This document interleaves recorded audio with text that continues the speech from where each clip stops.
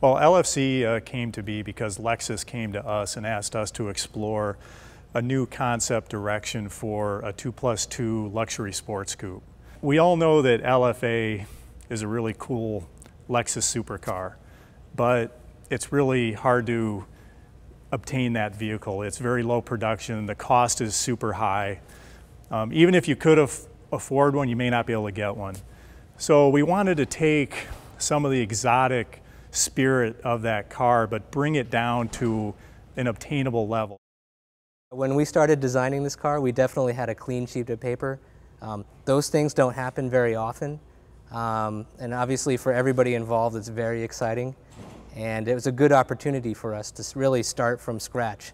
We took a lot of inspiration from both kind of the natural, organic, nature, warm side, and kind of the cool, technical, thin side. And we tried to really create a kind of a unique and distinctive blend of, technology and beauty. We really tried to do a new innovative process, kind of break the traditional rules of sketching. We always start with the pen and the paper and we start sketching. Kind of going back to the more innovative roots of Calty, we tried instituting a new process where we actually used kind of abstract shape research. What we did is we actually took something organic and turned it into something mechanical. So we took this really tall leaf, it was a beautiful plant, and we scanned it digitally. And we basically took that digital information, turned it into 3D information, and used a vacuum forming process, and we pulled down shapes on top of that organic to digital process. Now, creating those shapes kind of opened up some new opportunities for us, and it was able to lead our design team to think of some new creative ways to expand shape. You can see it actually really influenced the interior and ended up very much so influencing the exterior. We came up with this form language called fluid precision design. So you can see, especially this rear three-quarter, this was, I'd say, our main exterior target sketch. Has that feeling of motion from front to rear, the really dynamic surface movement, that fluid precision, those ribbons wrapping around the wheels, that lightweight cantilevered roof, and of course the very dramatic rear end. You can see that also, that shape carrying through in the front. And we talk about it a lot. It's the Lexus spindle grille. It's a large part of our identity. And we really focused on how to carry that into the next generation, how to make it more sculptural, more beautiful, more artistic. The spindle grille, it serves as a sculptural cornerstone.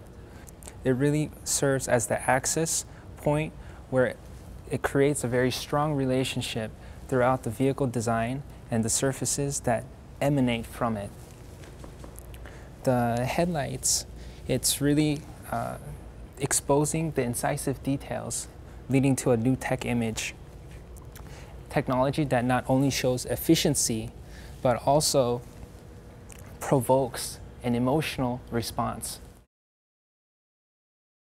The cabin is sleek, stretched horizontally, and embraced by the rear shoulder surfaces, creating a unique cockpit-like window graphic. The glass rear quarter panel wraps tightly around the corner, leaving a floated and lightweight C-pillar, anchored by a unique sculptural aluminum piece. The rear of the car creates a simple, bold statement.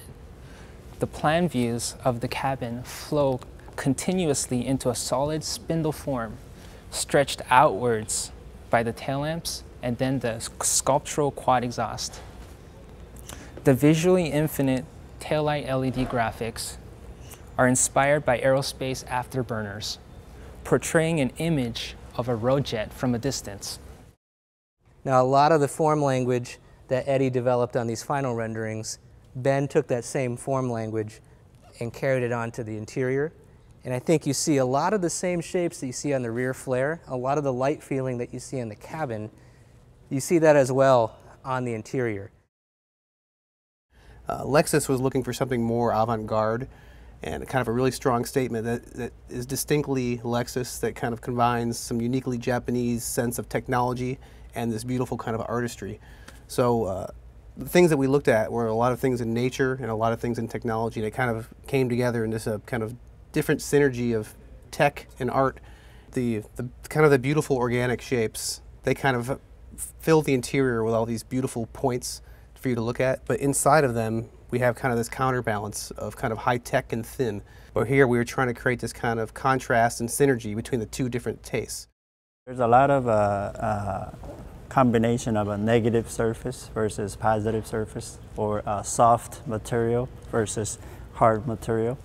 It's more about combination of all this sort of like a warm zone and a tech zone, where the tech zone you have a lot of technology that's laid on the console.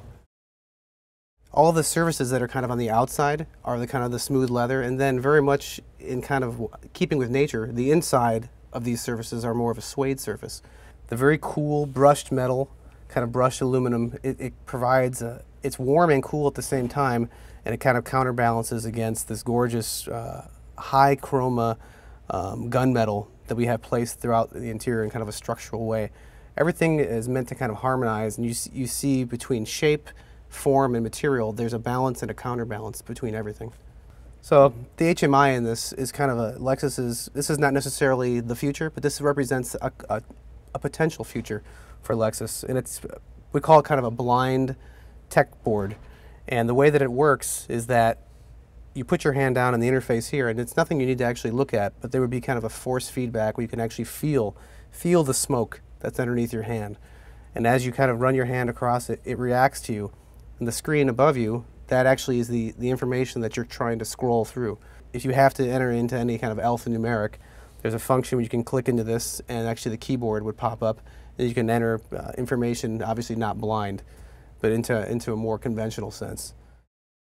Also wanted to focus a lot of the details on the steering wheel that really connects the driver to the car.